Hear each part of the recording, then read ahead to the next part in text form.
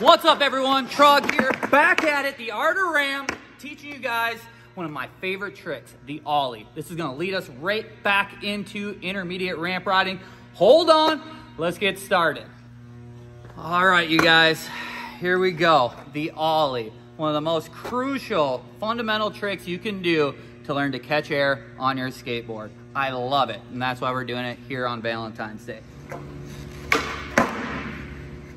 Let's talk about from the ground up, working our way all the way through the process of the Ollie. There's gonna be a lot of ground to cover on this episode. I'm gonna introduce a bunch of new techniques I've been using at skateboard camp, and I hope you can grab a notebook and a pen and write some of this stuff down in your skateboard journal. And if you don't have one of those started yet, make sure you guys are starting a skateboard journal and logging what you're up to, what you're working on, and your goals. Starting off with the warm-ups. Most important, I like to do it, it's my favorite warm-up, it's the ABCs with my ankles, all right? So again, I'm gonna flip to a clip right here, check it, boom, doing it, the ankle rolls, do left, do right, do capital letters, use your big toe as the pen, and paint away that air, all right? Warm up those ankles, that'll warm up all the joints in your shins and your ankles, and it's gonna warm you up for a great Ollie session, or any session in general, so take it from me. All right, everybody. A couple things we wanna talk about before we get into the actual trick. Let's talk about the condition of your equipment when we're talking about the Ollie. One thing I have right here is a skateboard tool. When I'm learning new tricks, what I like to do is have my tool with me, because I will experiment a little bit with adjusting my trucks. We're doing an Ollie, we're starting in flat ground, not moving. We're gonna want a more stable board. So what I did is I actually took my back truck and I tightened it just a little bit beyond my normal stance, because when I land, I want that board to be stable when I land. I don't want it to be going left and right, all right? And as a new rider, when you land these Ollies, you might have the tendency to kind of get onto the heels or toes. Help yourself up and build that confidence by tightening them up a little bit, all right? So one pro tip, bring a tool with you anytime you're out there skating. Adjust your board as needed, all right? In my opinion, the tighter is gonna be a little bit better to learn tricks, but that's just my own opinion. Second to that is, how new is your deck? How crispy is it? You wanna have a good deck when you're learning Ollies to have a nice pop, all right? If it sounds soggy or a little dampened, it means the board just doesn't have as much life in it anymore. So make sure you have a crispy deck. As for your footwear, if you have newer shoes, the board is definitely gonna grip a lot better than if you're wearing shoes that you've been wearing to school, to gym, doing, riding your BMX bike around town, and you're all-day rider. So make sure you have a pair of shoes just for skating. Again, the grip tapes is gonna count too. The newer the grip, the more it's gonna stick to your feet and respond. So there's just a couple pro tips right there. All right, just a personal share of my own skateboarding. When I started trying Ollies, I remember locking myself in my basement of my house and listening to the Offspring Smash all winter long, trying to learn Ollies, pop shove-its, and board slides. It took me 4 months to dial in the Ollie. I hope with these pro tips right here that this helps you get through your process a lot quicker than I did. But one thing I did learn about that is keep trying, keep practicing, because what I was doing in that time was also conditioning my legs to be able to withstand the force of jumping and landing off higher drops. So one thing you're also gonna have to work on is strengthening your legs, your skateboard legs. That's gonna happen when practicing the Ollie, because you're gonna be doing a lot of skateboard squats. So let's get into it right now. Let's talk about the foot placement right here. We just talked about the equipment, what's preferred or recommended by myself. Now check this out with my front foot. I'm a regular footer, and I did this little diagram on here just to let you guys know what I'm talking about. There's 4 levels of positioning that I keep my feet in when I'm riding my skateboard. One is no power, all right? That's where my foot is gonna be when I possibly am doing a fakie Ollie in the deep end of the bowl or on a vert ramp, all right? I don't need much power because I'm bonking off the back wheels there. I don't need a forward drag and lift on it as much as I would be doing a frontside or backside Ollie on transition, which we're getting into. Next is low power, all right? So you're starting to put your foot back in increments, and the angle is slightly, it's not always perfect where I draw this line, but that's a low power position right there. That's great for frontside disasters, backside disasters. As we know, we go through that, our foot slides up onto the nose anyway. Full power is the next. That's where I'm gonna be starting a lot of my Ollies, especially when we get to the transition stuff, especially when we get into blunt fakies. That's where I'm gonna be. I'm gonna be in full power mode. Again, defined maybe by an inch behind those hardware trucks on that or the hardware bolts on that front truck. Lastly, high power. This is where I'm not moving or I'm doing a street ollie onto something. That's my high power. That's what we're gonna be talking about tonight. So just know that you got 4 levels of power there. This is gonna help you, and we're gonna explain this more on the journey as we get into more intermediate ramp riding tricks and eventually into street basics, all right? So here we go.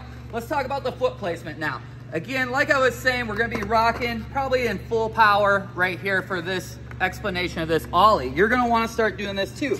You're gonna have that foot back about an inch. You're gonna step your back foot on, and here we are in riding stance, or more of an ollie stance, I guess, all right? So back into this ollie stance, again, a foot or an inch behind, and I'm gonna have my toes over that board just a little bit. And the reason I'm having my toe over the edge of that rail on that skateboard is to keep it flat. Now let's remember all our fundamental skating. When we're setting up or something, our weight is forward. That means the helmet is up over that front leg. The back foot, very light with that back foot, getting ready to pop off that back leg, all right? As for the back foot, there's a couple places I like to hold my feet. In transition, sometimes I'm up here in the pocket. If I'm on the street, I'm back here on the tail a lot more. So we're working on the street, we're working flat ground ollies. My foot, my shoe is gonna match that curve of that board. Matching your shoe with the tail of that board, and that seems to be working for all my riders in skate camp. So again, out of the pocket, into the tail, all right? So here we are, we're set up in our riding stance. Right now, I'm standing just right over the middle of my board, all right? I'm not getting into action yet. It's time to start initiating the ollie. So a couple things I want to introduce to you right here is the heartbeat. I'm gonna teach you guys about adding life into your skateboarding. And what do I mean by that is when I'm riding and I'm setting up or approaching, whether a piece of coping, if I'm riding transition, or if I'm riding street, I'm riding in this baseline position. I'm approaching right here. Now, the heartbeat, what is that? As I'm coming up that ramp or up the bank or approaching the stairs or the handrail, I'm gonna sink down even further. And if you imagine a heartbeat stacked at the hospital, it's gonna go baseline, it's gonna go down, it's gonna spike up, it's gonna go back to that baseline and repeat. This is the heartbeat. This is how you add life to your skateboarding. It's so important. You're down here, you're approaching your rail, you're approaching the quarter pipe, you're gonna blast this ollie as big as you can. You're down here in your baseline, go low, snap up. All right, so that's the heartbeat. It's a flat baseline, down to power up, boom, pop off, all right? So I have a video about loading and unloading the weight. This is just another version of that. This is like a more defined version, the heartbeat, adding life to your skateboarding. Load the weight up. Boom, it's loaded, unloaded, jumping. Another thing I'm gonna wanna do is time my arms to get more power up. As a brand new rider, I would try my ollies up here in no power zone. My arms would be down and I would jump like that. And I was wondering why I couldn't land ollies. Well, I wasn't bringing my whole body into it. I wasn't bringing my arms into it. I wasn't bringing the breath into it. That's what we need to do these big ollies. I'm talking foot up to 2 feet high, all right? So big ollies, they're gonna require full body motion, okay? And so we're getting into that right now. Lastly, I'm stepping onto my board. You're gonna see that most pro riders, when they get on their board, just about they're about to snap that ollie, they do one last little dance on the board to set their feet up exactly where they need it. All right, it's almost impossible to push from something and land your feet directly in place. You have to do a little bit of a dance on the board. And if you haven't seen that video, dancing on your skateboard, that's just another technique that we teach in the art of ramp. So it's a small little macro hop just to last minute reposition your feet into that exact position where you're ready to fly, all right? So right before we get into that ollie, do that one little dance, and it's gonna look similar to this. You're gonna get on your board, snap it up, and then boom, we're going into this ollie. Putting it all together. Let's talk about the motion real quick of the ollie. As I'm approaching, I'm coming down. I'm loading up the weight. I'm in my baseline. I'm sinking down. My arms are down. I'm about to start snapping up, unloading the weight. The heartbeat's coming up. I'm bringing everything up. The first motion right there, get to the tail. All right? One thing about your equipment, the higher your board, the bigger the wheels, the longer it's gonna take for you to reach the tail. So if you have a lower setup, a 52, 54 millimeter wheel, it's gonna be a lot quicker and responsive than somebody like myself that rides a 58, 60 millimeter wheel with independent trucks, all right? So think about that. The lower your setup, the quicker you're gonna get to this tail. The next thing, as most of us know, you've probably watched other YouTube videos about how to do an ollie. You're gonna jump and drag your foot at the same time. From this point, your arms are up, you're breathing out, you're jumping as high as you can, your eyes are looking forward, you're already spotting your landing, or if you're standing still, you're just looking straight down. You're gonna jump off that back foot. It's gonna be front foot up, then the back foot's gonna come up to rise. You're gonna lift your back foot up.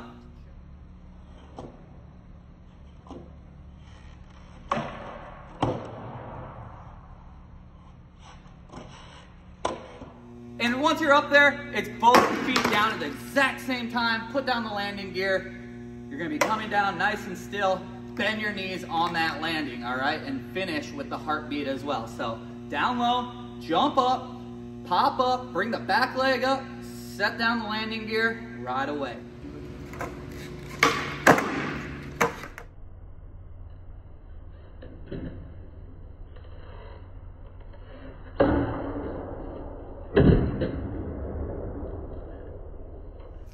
All right, you guys, I hope you've been practicing your standing in place ollies and they're coming along great. The next thing is taking a little bit of speed for this, all right? So we're here at the third layer, like I was saying in the intro, you guys know that. We're gonna be working on ollieing right over this Bondo line, all right? It's just a visual. You can go out, you can paint a line wherever you are. You can put a twig down, you can put a piece of tape down. Of course, don't go out and vandalize places.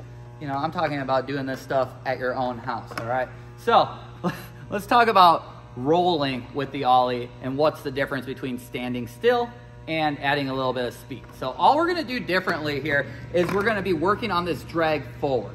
And it will take a little bit of time and finessing to get a jump up and forward at the same time. So you're gonna be jumping a diagonal.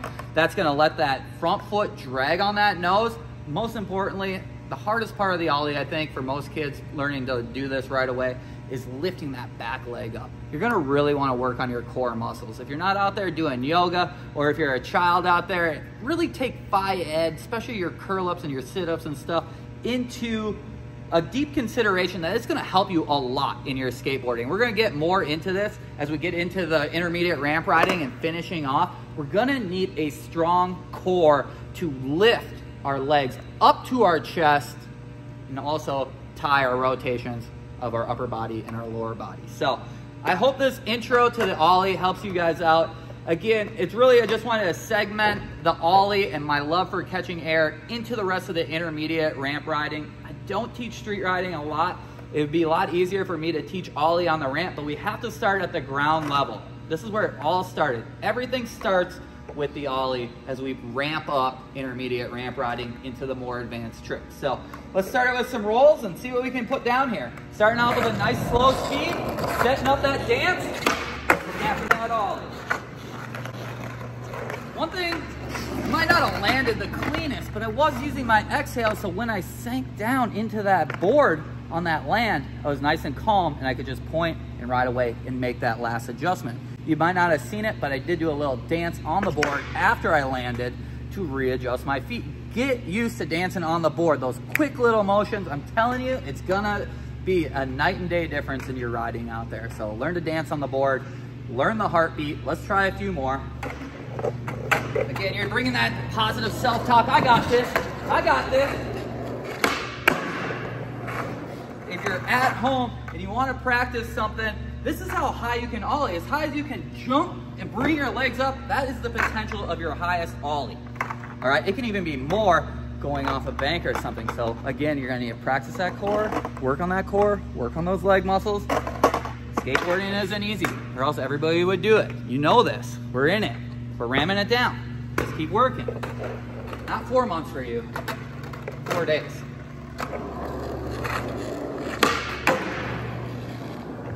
Nothing is better than flying. Valentine's Day again. This is how to ollie, the art of ramp. We'll see you in intermediate ramp riding coming up next.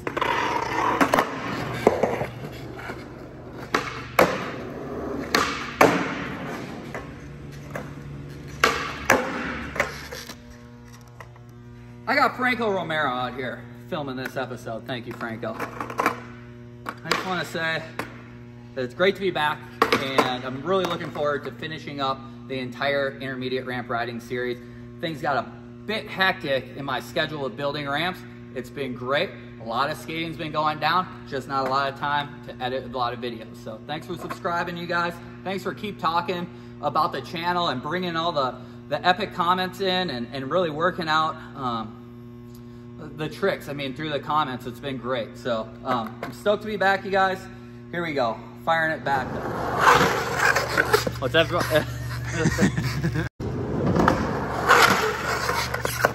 Oh gosh, what's up, everyone?